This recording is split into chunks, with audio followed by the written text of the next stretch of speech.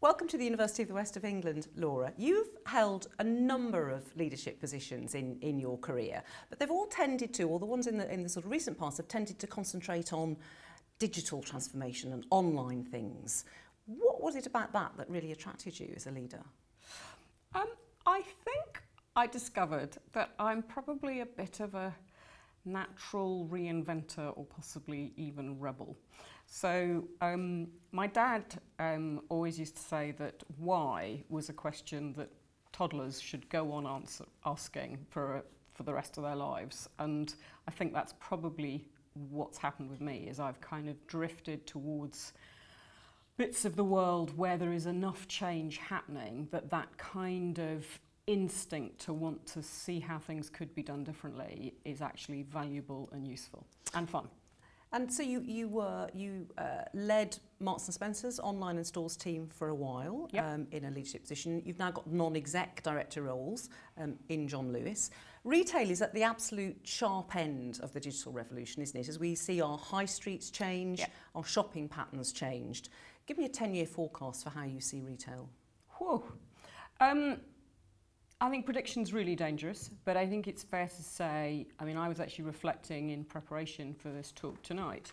When I started in retail, which was only 97, so basically 20 years ago, e-commerce was 0% of retail sales, and here we are with it being high teens. I think it will comfortably grow from here. I don't know what number it settles at. But I think it becomes a bit academic, because actually what's really happening is that digital is influencing almost all sales. So where the actual final transaction takes place, I think becomes increasingly irrelevant. It's the fact that digital's been part of the purchase process that's really the material change. So what about our students then? We've got students in all sorts of disciplines in this university, but particularly in this building, business, accountancy, finance, law, people that are studying entrepreneurship, people that are studying strategic issues as well. What would you say to them about their careers and how they should think about the digital revolution, should think about AI, should think about big data? If you were in their position now, what do you think you could give them from the benefit of your experience? I think that probably the most important quality as you sort of embark on the world of work is actually perhaps what's got you to university in the first place, which is sort of the interest in and enjoyment of learning. And I think that going into a career thinking about actually what's going to be really important is going on learning, and that sense of curiosity and willingness to experiment and do different stuff and change your career. So start one place, see that actually the world is evolving and move. I think that would be my advice.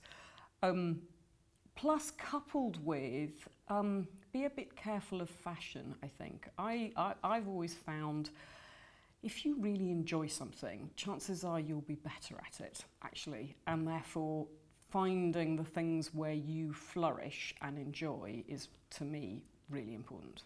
So you must really enjoy retail, because you've given a lot of your attention to retail. Yeah, I do. Yeah, I'm intrigued by human behaviour. So I'm very interested in why do people do what they do, and shopping is one of those very easy things to kind of try and understand. Why do people turn left or right? Why do they click on this button on a website? So that's and it's very immediate. You kind of know pretty quickly whether what you're doing is right or wrong. What about our high street? What do you think about the changing nature of our high street? Because that's occupying a lot of people, really. Where do you think that's going to go in the next 10 years? I think that to me, the high street does have a future. Not every high street as currently kind of constructed, but I think that physical retail is an important aspect of the whole shopping experience. And so I don't think that our high streets will end up as complete deserts, but I do think they will be quite substantially reconfigured.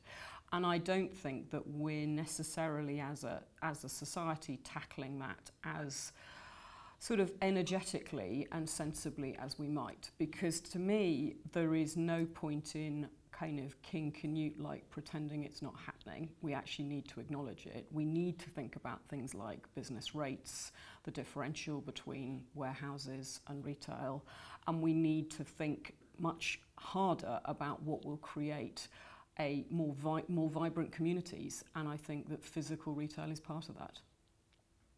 Thank you very much.